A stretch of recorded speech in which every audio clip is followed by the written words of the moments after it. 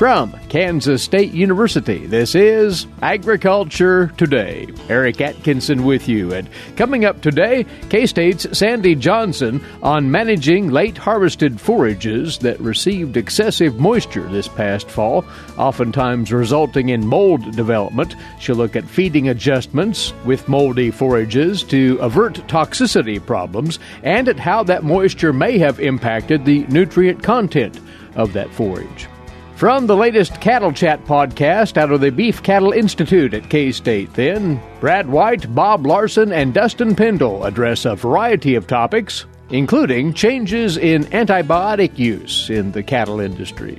And standing by for this week's K-State Horticulture segment, Ward Upham on starting vegetable garden transplants from seed. It's all next on Agriculture Today. While many people know hunger is an issue in developing countries, it is also a problem in our own backyards. In 2010, 1 in 7 Kansans struggled to put adequate food on the table. 2 K-State research and extension programs are tackling this problem. The Family Nutrition Program and Expanded Food and Nutrition Education Program reach thousands of Kansans in more than 70 counties. They learn how to eat healthy with a low budget. For more information about these programs, visit ksre.ksu.edu.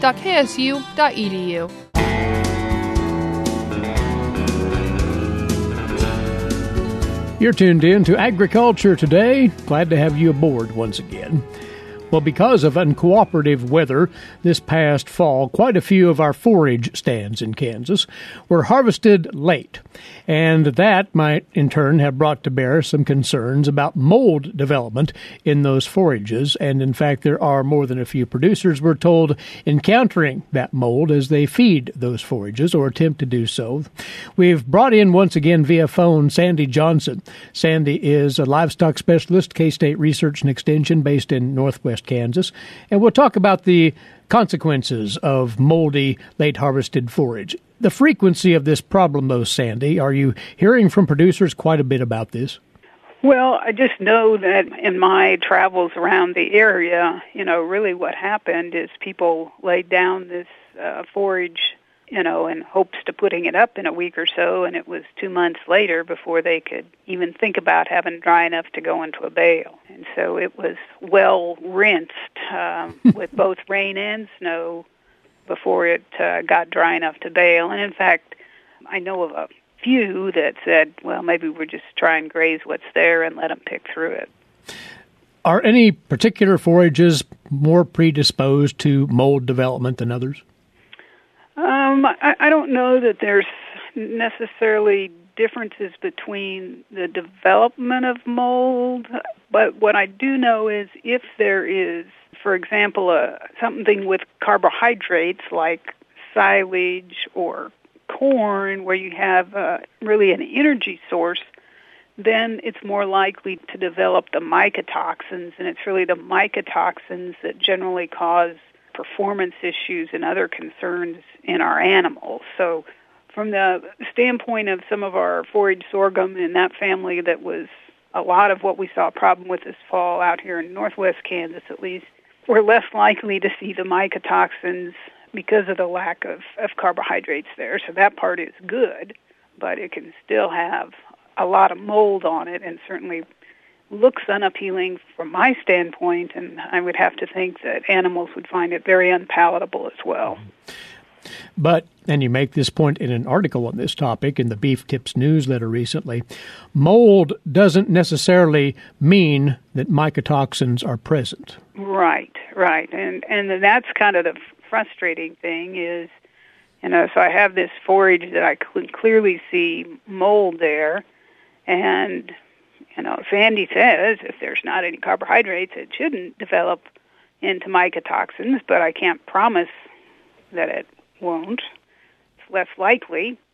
Then there's other cases where we might not see evidence of mold, but yet mycotoxins are produced when we end up troubleshooting the whole thing. So really kind of a frustrating, no clear answer, can't check to be sure that everything is free and clear. Yeah.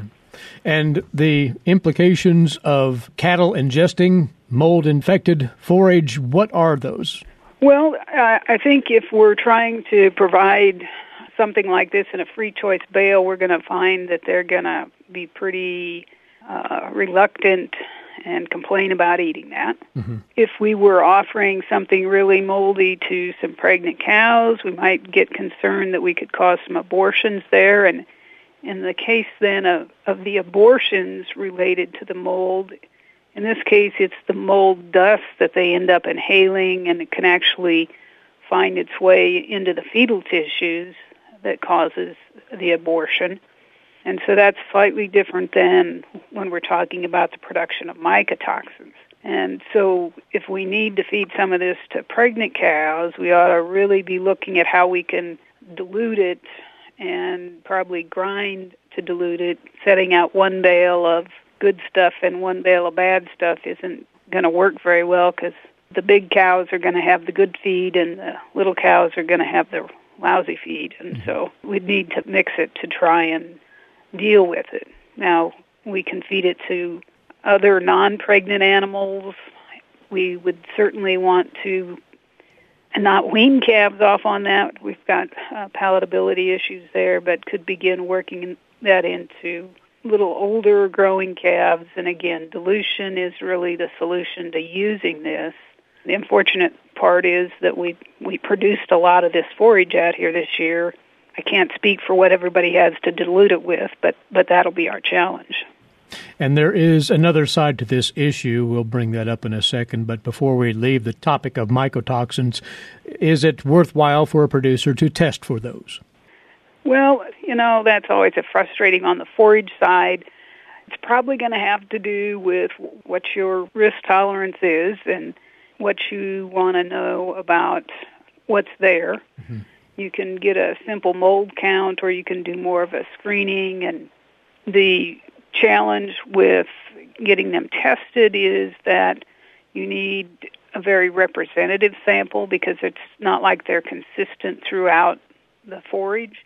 And so if you're really risk adverse and you want to really confirm what is or isn't there, just make sure that you do a really, really thorough job of sampling. Then you'll have some more information. Now, you're probably still back in the same position that, they'll say that you'll have a high mold count, high yeast count, and what are you going to do with it? And the silage is more likely to show signs of the mycotoxins, or if for some reason you had a lot of grain in what you were sampling. But a very unpalatable answer for me to give.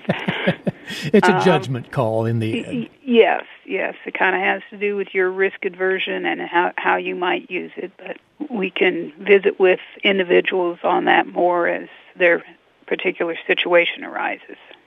The other consideration then is there an impact on the nutrient availability that this mold might bring to bear? Well, the mold does not impact the nutrient availability as much as what happened with all the moisture that came down on it while it was trying to dry. Mm-hmm. And the timing of that moisture, did it happen before it started to dry down at all? Was it almost ready to bale and then it got moisture? And I'm sure we had people in all those categories, really. But we start to leach nutrients out of there as that gets various rain and moisture events as it's trying to dry. Largely, that's the really soluble energy. Just think of kind of washing sugar away out of that as it rains down on it. Doesn't necessarily impact protein, but what can happen is if we all right, it's not perfectly dry, but this may be as dry as I'm going to get, because we don't get any 100-degree days in November to dry it out. So then you get some heating in the bale, and you can get heat-damaged protein. So that would be something we would want to test for in our nutrient analysis to see if there is indeed heat-damaged protein, and that becomes unavailable to the animal. And so we may need a little more protein supplement to account for that lower amount of available protein. And then, the other thing is the overall energy in the forage would reflect the carbohydrates that were washed out of it. So we would want to make sure to get a TDN measurement or some kind of net energy value on that forage, because it may be much lower than what we're used to having, and so we might need to adapt our supplementation procedure in order to get enough energy to whatever we're feeding compared to what we might be normally used to. So by the sound of it, a nutrient analysis is strongly recommended here. Yes, and I guess we always want producers to test their forage and balance the ration, but it's going to be even more critical when you have a forage that has had a lot of exposure to moisture to see what's really there. One final thing here, Sandy, again covered in the Beef Tips newsletter article. We've quite some grazing residue yet, and that may be opening up now and available. Back to the mold consideration here. Is there a concern? Yeah, I just noticed that my dogs tend to bring in corn out of the field, and there's a nice moldy piece they brought in, and I don't know what the mold does to my dogs, but you certainly do see some mold out here in our grain. And I guess the good thing generally is they don't tend to get enough of that in a crop residue grazing situation that it generally causes problems. But if for some reason there was a lot of grain down and a lot of evidence of either visible mold or you knew that there was a lot of stress that might be concerned about various mycotoxins, then you might think about testing something, but it would be really tough to do. Generally, we don't have a problem with what we see in those crop residue fields, but do be aware that in some extreme situation it could be a problem. Well, we hope that we've caused producers to at least give a second thought to what's happening with these forages, either harvested or standing in the field as residue. And there is this write-up that you put together on the topic, Management of Mold and Quality Issues in Late Harvested Forage. It's in the Beef Tips newsletter series, which one can find at ksubeef.org, posted here at the first of this new year. So producers, have a look at ksubeef.org. Sandy, we appreciate the comments. Thank you. Glad to be here. Livestock specialist Sandy Johnson of K-State Research and Extension on this part of Agriculture Today. What is radon? Home exposure to radon gas is the leading cause of lung cancer death in the United States for non-smokers. In Kansas, 1 in 4 homes will test at or above the EPA action level. The Surgeon General recommends all homes be tested and fixed if necessary. Visit kansasradonprogram.org for more information. Test, fix, save a life. This message brought to you by the Kansas Radon Program, the Kansas Association of Broadcasters, and this station.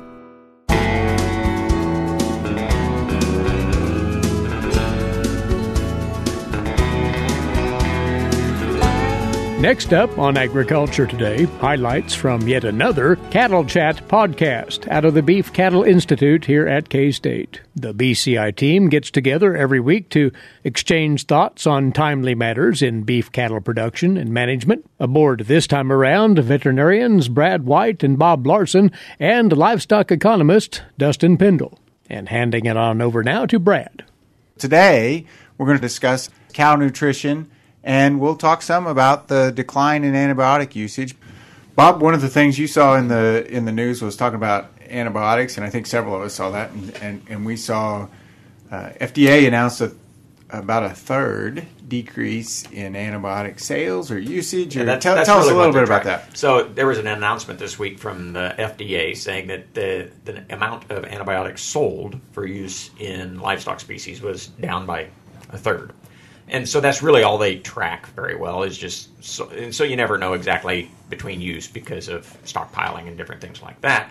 But in general, I think what they're saying this was based on volume. Volume sold. So not broken down by exact type of antibiotic or anything like that. And so there's probably a lot more interesting things in the details. But I think the reality and what they were saying is, we've had the veterinary feed directive out for a year. And has it impacted the amount of antibiotic used? And the answer is probably that's a big driver of this drop. And I think the opportunity there is, I think one of the things that came about because of the veterinary feed directive was increased conversations between producers and veterinarians, identifying, well, when is it really worth the trouble of getting a veterinary feed directive? And sometimes the answer was, well, this may be one of those situations where it's not that much helpful. It's not that helpful, maybe not worth going through that hassle. And so that's where some of the reduction comes from, is just identifying those areas where maybe you don't get as much bang for your buck anyway, and we were kind of using those tools just out of habit versus real thoughtful consideration of when we get the most bang for our buck. And I think that reduction, and we hear more and more about being sure that we're strategic with those antimicrobials. This is part of that process, right? And you hope to see this type of change. Yeah. Dustin, do you see that from any economic perspective on that? Is that something that impacts our supply, demand? How does that impact our production of beef if we reduce antimicrobial use? Well, I guess I'd have to dig a little deeper and read, but I guess my initial thought, if we were using it more of a precautionary as opposed to when we need it, I don't know if it does have a big impact. Now, if it's... If it truly changes the risk, then that might be something. Right. And so I guess my initial thought is if we did decline by a third and there's no effect, then no, it's probably in the long run it's going to be better off, not only for the producer, but also... It seems good on the surface, but you have to evaluate the whole system, right? Where are those impacts, and those impacts may or may not be felt in the short term or the long term. And it could be positive. Seems to be on the surface. Yeah. Well, my initial thought was, okay, why is this? When I read the headline earlier, I said, okay, is it that veterinary feed directive, which I assumed it probably was. But then I also started thinking, well, we see this in the news all the time. Well, that's true. And so is it something from the retail or the food sector that's pushing this down? Also, could that be driving or ultimately the consumer? And I didn't know if maybe we've had a couple quick service restaurants in the last 2 weeks come out with statements on antimicrobial use, and many of us have speculated that antimicrobial use and how we use it may not be a regulatory issue, but it may be a customer issue. How do we handle that? Yeah. Which could be a lot of other things that we've talked about on past, whether it's traceability or who knows what. It may be coming that way versus true regulatory. Right. Yeah. So we wanted to do our BCI Cattle Chat checklist today, so we put together 10 New Year's resolutions that we'd like to have for next year, and spend a little time debating what they should be and what should be on the list and what shouldn't. But I'd like to go around and Bob, you start out. What's your first New Year's? And these are resolutions for us as producers, right? Things we want to do in the next year. Okay, I'm going to say increase my oversight of bulls, and it's because reproductive efficiency is really important to me. And bull efficiency, health, so breeding soundness exams of the bulls, just good, making sure those bulls are out there doing their job because they are awfully important for reproductive efficiency. Dustin? So the first one that came to my mind was, as someone who likes data, likes to help people make better decisions, that was keep better records, from preferably an individual animal. And it's not just production. Yeah, it can be production, it can be reproduction, but also some of the economics and finances, that kind of stuff. First one to my mind was less days of hay feeding. Thankfully, I work with academicians who were able to tell me that I can't have less days of hay feeding, I should have fewer days of hay feeding. So once we got to that point. But I want to have less days of harvested forage feeding. Basically stretching our grazing days. I want to have fewer days of harvested forage. More grazing days. How about troubleshooting my handling facilities? What I'm thinking there is almost everybody has something that they know is not quite right in their facilities. It might be a head gate that hangs up or fences that need to be fixed or a gathering area. But my New Year's resolution is to identify and fix the thing that's bugging me the most about my facilities. We interviewed a candidate for a position the other day at the vet school. They were going to do field service, and they said one of the most important things that they have with them when they're going out working cattle as a veterinarian was tape measure, which of course leads to the question, why do you have a tape measure? And they were using it to measure some of the alleyways, measure some of the widths, because often we eyeball it and say, yeah, that'll work. And we build some facilities I've built facilities before that are one size fits none.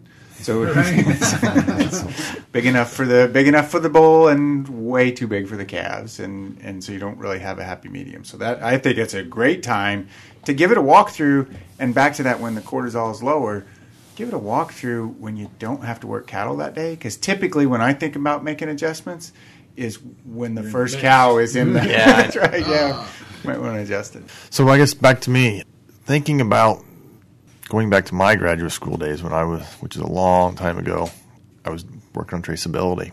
Mm-hmm. Traceability has been brought up quite a bit in recent weeks, months, and then also being involved in cattle trace, being able to participate in that. That's a good New Year's resolution. So maybe participate in cattle trace. Yep. Get involved, be part of the process. And the last one on our list, increase our expert network, and I think all of us have a network of people that we go to and ask questions, and whether it's a nutrition question or genetics or whatever the question is, have that person you go to and ask a question, and establishing those relationships makes it way easier. I think that's really important. And a lot of times we're talking about relatively local. So veterinary practitioners, nutritionists, extension specialists. Banker. There's a lot of times banker, finance people. There's a lot of expertise in our local communities and in the vicinity that I want more of that. I want more good information. And so those are our New Year's resolutions for 2019. And as we look at things in the news and a couple of different items that have been in the news related to exports, Dustin and Bob, what do you guys see in the news? Well, so I just noticed, I don't know if it's today or yesterday, but a study that came out by WPI, World Perspectives Incorporated, which was the same consulting firm that did the traceability for NCBA. They updated a study, I believe it was back in 2015, to where they were looking at pork and beef exports, looking at the impact to the corn industry. And it equates to almost 460 million bushels of corn, which is substantial. So you're talking about, we export corn, so there's a value in the direct corn exports, and there's value in the direct beef exports, but there's actually value to the corn producers for the meat exports. Correct. In addition to just what in corn addition is to, being and we said it's 460 million bushels, but what that translates to, it says it's about 11% of the corn price this year is derived from red meat exports. Mm. So the indirect impact to the corn industry is that 11% increase in price because of the red meat, which is about 39 cents per bushel. Is what the study said. Wow, that matters. Because we've talked on this show a couple times. Exports are not individual animals or individual carcasses primarily. They're pieces and parts of lots of them. So when we look at our export market, it impacts almost everybody. We said last time on feeder calves, similar to did the math for the corn, but similar on feeder calves, it helps the price across the board. Right. So it's not just the beef industry, it's all the allied industries, whether it's pork or hay or et cetera. Absolutely. Last thing we wanted to touch on, anything I should think about changing on my cows. So I've got spring calving cows. They're third trimester. They're currently grazing milo stalks, dormant forage, corn stalks. Well, in this part of the world, around this part of Kansas, there'd be a lot of cows that are spring calving, so they're late in gestation, so that calf is starting to pull pretty hard on the cow as far as energy and protein demands. And the forage that we've got is, for the most part, I mean, there are some cover crops or other crops that are green, but mostly you're talking about dormant forages, either stored hay or standing dormant forage or corn stalks or something like that. And so we're probably at our lowest nutrient quality of our forage at the time when we're really ramping up the nutrient demand of the cow. So this is an important time of year. Well, here's wishing you a great 2019 as we start into 2019, and we'll talk to you again next week. Brad White, Bob Larson, and Dustin Pendle of the Beef Cattle Institute here at K-State. Do take in the entire podcast.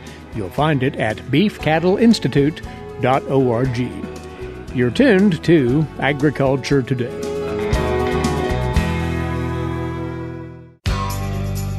Did you know every Kansas farmer feeds 128 plus people?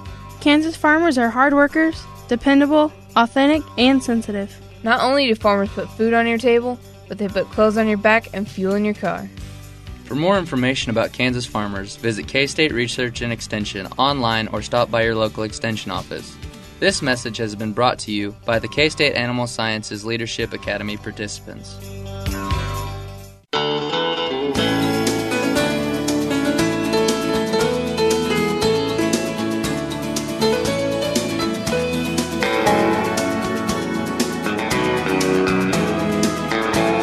Agriculture Today continues here on the K-State Radio Network. Eric Atkinson with you, and on we go now to today's agricultural news headlines for you, courtesy in part of DTN. The U.S. Trade Representative's Office has wrapped up the latest round of trade talks in Beijing, saying that China has committed to buy more U.S. agricultural goods, energy, and manufactured items. The talks concluded after 3 days with a cautious sense of optimism that the two large economies might be able to reach a deal that ends the trade war, according to a report in Bloomberg. The USTR Robert Lighthizer said that the two sides considered ways to achieve fairness, reciprocity, and balance in trade relations. In his words, the U.S. will decide on the next steps after officials report back to Washington. President Trump and Chinese President Xi Jinping have given their officials until March the 1st to reach an accord on key changes to China's economy on issues such as the forced transfer of American technology, intellectual property rights, and non-tariff barriers. The U.S. Trade Representative's statement did not say whether progress has been achieved on those main concerns. Observers told Bloomberg that positions were closer on areas including energy and agriculture, but further apart on the harder issues. Chinese Foreign Ministry spokesperson Liu Kang said that a one-day extension in the talks showed that both sides are serious about the negotiations. Later this month, Lighthizer is expected to meet with Vice Premier Liu He, that's Xi's top economic aide who's leading the negotiations for China. Liu made a brief appearance at the talks in Beijing on Monday, boosting the optimism that China was serious about making progress on a deal. You producers who have waited to enroll in the Market Facilitation Program will get that deadline extension once USDA Farm Service Agency offices are allowed to reopen. USDA Secretary Sonny Perdue announced yesterday that the department will extend the January 15th enrollment deadline for the payments and add a comparable number of days to set a new deadline when USDA funding is reauthorized by Congress and approved by the President. In a statement, the Secretary said the extension would run for a number of days equal to the number of business days that the FSA offices remained closed during the shutdown. Farmers who have already applied for MFP and certified their 2018 production have continued to receive payments, according to Secretary Perdue. And the EPA and U.S. Army Corps of Engineers have postponed a scheduled January 23rd public hearing on the new Waters of the United States rule that to be held in Kansas City, Kansas, as a result of the ongoing partial government shutdown. That according to a news release posted to the EPA's website. In addition, the EPA said in the news release it's also postponed the publication of the proposed rule in the Federal Register until the shutdown has ended. The newly proposed WOTUS rule is set for finalization in September, depending on how long the shutdown continues and on whether an expected 60-day public comment period is extended at some point. The final rule may not be completed until the end of the year. Under the proposal, there would be just 6 categories of jurisdictional waters, including traditional navigable waters, tributaries, certain ditches that are navigable or affected by tide, lakes and ponds, impoundments, and wetlands that abut or are connected to waters of the U.S. The proposal lists waters that would not be regulated, including certain land features where water is present only as a result of heavy rainfalls, as well as groundwater. The federal government shutdown is causing some hardships and confusion for those in agriculture, and Todd Domer says it's led to misunderstanding of the rules for hauling livestock. Some news accounts have presented misinformation on the status of federal electronic logging device regulations for livestock haulers. For clarification, according to the Federal Motor Carrier Safety Administration, during the government shutdown, transporters of livestock and insects are not required to have an electronic logging device, nor do they need to carry any documentation justifying the exemption. Some media misinterpreted the message from the Federal Motor Carrier Safety Administration to mean the exemption is permanent, which is not the case. The logging device exemption for livestock haulers will remain in effect until Congress moves forward on an extension of the temporary exemption found in the U.S. Department of Transportation budget for the great majority of the trips made by livestock haulers. Current electronic logging device and hours of service regulations do not allow enough drive time to accommodate the realities of transporting live animals across the country. Research also demonstrates repeated loading and unloading harms the livestock and puts the hauler in danger. I'm Todd Domer. Now, this week's Kansas Soybean Update with Greg Akagi. Greg? Dennis Hoopy, Director of Field Services for Kansas Soybeans, joins us. And Dennis, the Kansas Soybean Commission and Kansas Soybean Association are going to be a part of this year's Kansas Commodity Classic as a new co-sponsor and co-host of the event on January 24th in Manhattan. Greg, we are looking forward to this. We have, of course, always had our own Soybean Expo, which is our annual meeting, but we feel very privileged that the other grain commodities, wheat, corn, and grain sorghum, saw fit to invite us to participate because it takes all of agriculture, all of the grain commodities working together, and this happens to be an event that we can work together to highlight Kansas agriculture. It will take place Thursday, January 24th at the K-State Alumni Center in Manhattan, and it's a full program this year, too. With registration starting at 7:30 in the morning, and we'll kick it off at 8:30 with a welcome. But as usual, we have the political side of the meeting, which the governor's office has been invited to participate. Senator Moran is scheduled to be there. And also Congressman Marshall will give his outlook as far as from the House side, his viewpoint. Weather, which is always going to be important, how we're going to look here for the rest of winter into early spring. And soybeans can clearly relate to this because with the fall we've had, weather had become a very big player. But weather is important. The farmers always enjoy coming in, learning what the predictions are for the coming year, and so we look forward to that. And talk about the Farm Bill, or in this case, the implementation of the new Farm Bill, too. We're having a farm panel, which David Shem, FSA Director, is going to attend, and there will be others on the panel, but they're going to talk about what the benefits, what protections are in this Farm Bill for the Kansas farmers. Always have to talk about the markets, and Matt Roberts will be doing that. Yes, he's coming in from Ohio, and we look forward to having him because sometimes it's great to get a perspective from outside of Kansas on the worldview of what's going on in the markets. People need to register because there will be a lunch that will be served. Well, it's always nice to have a count, and they can go to the KansasCommodityClassic.com website to do their registration. And so we hope that people will register. We know we expect a big crowd because last year we were near capacity, and we look forward to another large crowd. That is Dennis Hoopy, who is Director of Field Services for Kansas Soybeans, joins us on the Kansas Soybean Update. It's brought to you by the Kansas Soybean Commission. Thanks, Greg. And this is Agriculture Today. Did you eat today? Thank a farmer. A way to get more involved in agriculture is through 4-H and FFA. Through 4-H and FFA, we have been given multiple opportunities to grow as leaders and learn more about agriculture. You can learn skills related to jobs, public speaking skills, and you get the opportunity to travel around the country and meet new people. If you want more information about getting more involved in 4-H and FFA, visit them on their websites at kansasffa.org and kansas4h.org.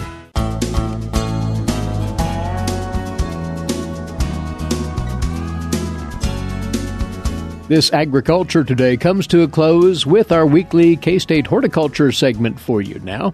And for you home gardeners who are just itching to do something, we're getting close to the time now where you can start those vegetable garden transplants indoors. And this requires a procedure that should be followed closely, as we'll cover today with our guest, K-State Research and Extension horticulturist Ward Upham. January usually doesn't provide much in the way of gardening atmosphere, but in the absence of that, one can start those transplants successfully, in the next week or two? Yeah, if you're talking about onions, they need to be started really early. And since they're a cool season crop, they're set out early too. So we're talking, mid to late January for starting them. But we're going to be talking about a number of crops that you can start early. And there's a lot of things you need to keep in mind. And so we have all this information available for you in our horticulture newsletter. So if you do a search on KSU Horticulture Newsletter, the first link that comes up should be our newsletter. And we only have one up so far this year, so it'll be easy to find all this information. So if you miss something as we talk about it, you can find it there. And we do recommend that strongly. For within that article, there is a chart that tells you at what point you should start specific vegetables and then plan on taking them outdoors for planting. So it all revolves around that. Do check out that newsletter.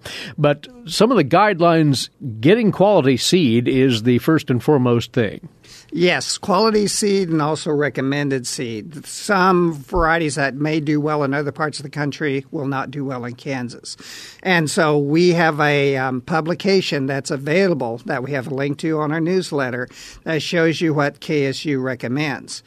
Now, there may be other varieties that would do well in your area as well. So talk to neighbors, talk to your garden center personnel, people like that can make recommendations for what has done well for them. So if you've never gardened before, be sure you use recommended seed.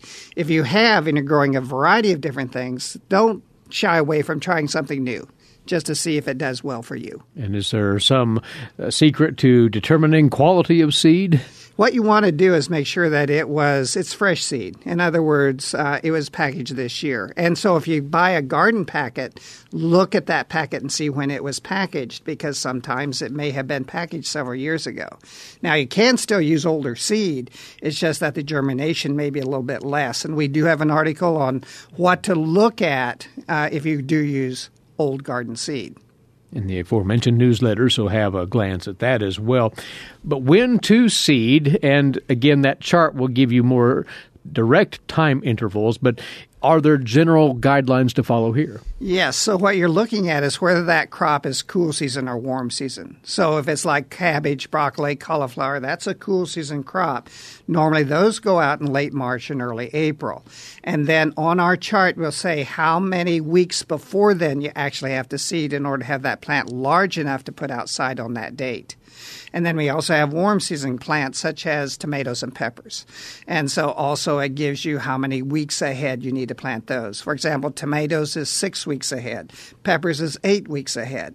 And it just varies on the crop, but that chart will give you all that information that you need. So line out your calendar accordingly on your starts.